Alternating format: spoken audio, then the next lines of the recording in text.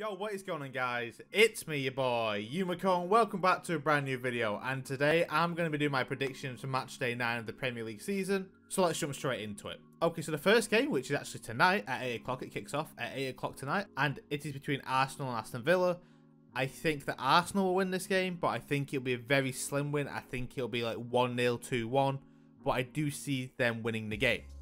Now, moving on, we have Chelsea against Norwich, which is, of course, tomorrow's game on Saturday.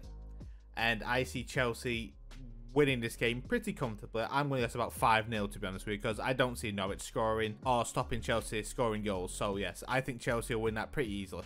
And then next we have Crystal Palace against Newcastle. I think that Crystal Palace are going to win, seeing as Newcastle now have no manager without Steve Bruce. And even with Steve Bruce, I don't see them beating Crystal Palace anyway. So I see Crystal Palace winning this game. And then in the next game, we have Leeds against Wolves. I see Wolves winning this. Leeds are just, I don't know, like Leeds just aren't playing that great this season. I don't know what's happened or what's going on, but Leeds just aren't on fire like they were last season. Right? They're just not ticking as well.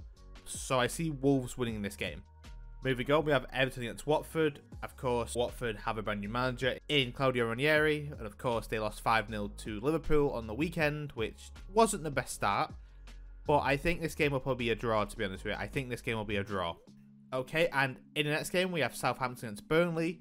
I see a Burnley win here. I think it'll be like 1-0, 2-1, something like that. But I think that Burnley might just edge it over Southampton, but we'll have to see. And then we have the final game for Saturday, which is Brighton against Manchester City. And I think Manchester City will win this. I think it won't be an easy game for us because Brighton seems to do quite well against us. And of course, they're playing pretty decent football so far. But I do think that City should be able to beat Brighton. And then moving on to Sunday, we have West Ham against Tottenham. Tottenham are bad this season. They're down in the mud. They are down bad. So West Ham win for sure.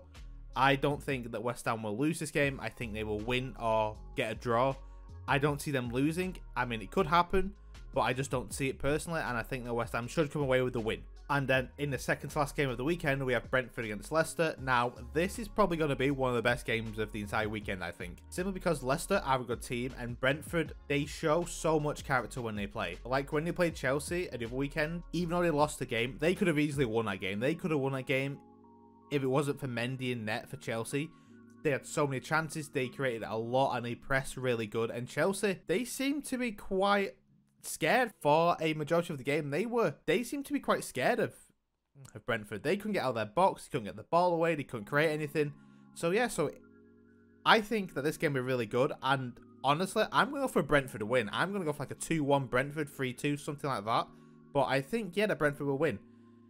And finally, we have Manchester United against Liverpool. Now, this is going to be one of them games where it's like, what do you want to happen? If United lose, they will sack Ole, which I'm sure that they would want to happen, United fans, because they want like a better manager. But then if United do lose and Liverpool win, which means they will get 3 points and they will go further ahead of City, providing we don't win.